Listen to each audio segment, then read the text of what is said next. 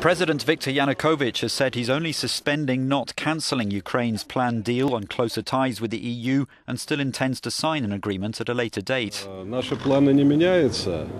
Previously, he'd rejected an EU loan offer as inadequate.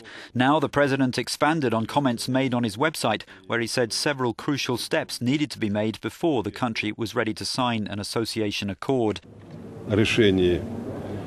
There's no change to our plans. We think we can sign once we get down to work and find solutions for economic problems.